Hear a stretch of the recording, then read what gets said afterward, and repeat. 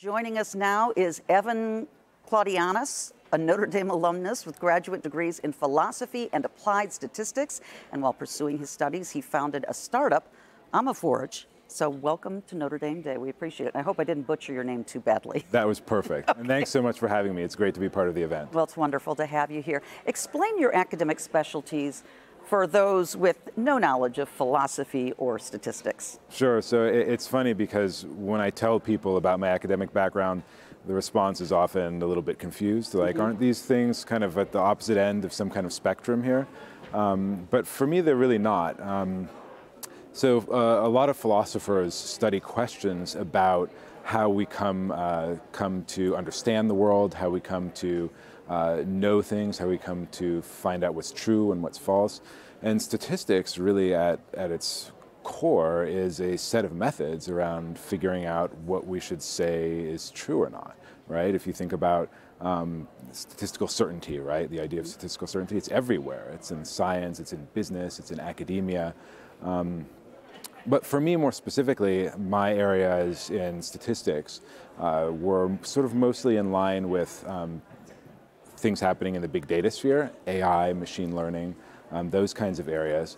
And in philosophy, I'm really interested in how those methods, how AI, how big data, how cloud computing are really affecting how knowledge is gathered in the sciences. So that's really the connection for me. Interesting. Now, your startup company, Amaforge, arose out of your experience, I understand, as a graduate student here. Tell us a little about that company. Sure. So it arose out of my experiences here in the sense that I realized very quickly as a graduate student here that universities like Notre Dame have a big information problem.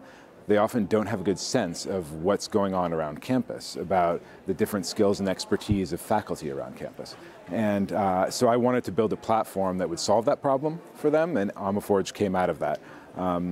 We build software to help universities do a better job of connecting faculty with funding. Okay, and we understand that that connection started with the Idea Center that you were founding, Amaforge. How did the Idea Center help you launch? So it was huge. I got involved with the Idea Center very early on, and they provided me with some of my initial funding and a lot of advice. So for somebody who doesn't have a business background like myself, to be able to go to them, to better understand how to negotiate contracts, how to hire people, this sort of thing, they've been central to that and been a huge part of what I've done. Okay, what do you think the next couple of years hold for your company? Yeah, so we're really excited. In the next couple of years, we want to be in every major university in the U.S., and we have some ideas for how to push our technology into other areas, into other markets like manufacturing, and we're really excited to explore this. Well, thank you for being here, Evan. Best of luck with all your endeavors. Thanks for the opportunity.